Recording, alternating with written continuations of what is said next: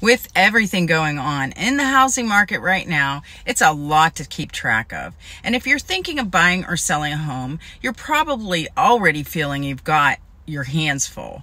That's where I come in. I keep my pulse on the latest trends in the industry and can explain what that means to you. Here are just a few of the top questions I'm answering right now. 1. What's happening with the mortgage rates? Rates have risen dramatically this year in response to the higher inflation. 2. Where are home prices headed? Prices are moderating and as the market cools, but that doesn't mean they're going to crash down. 3. Should I buy or sell a home right now? While that always depends on your situation, an expert can help you explore your options to decide what is best for you. If you're thinking of making a move, you probably have questions too, and I've got the answers. Let's connect so you can feel confident in your decision to buy or sell a home. This is Nancy with the Doran team in RE/MAX, and I look forward to speaking with you soon. Have a great day.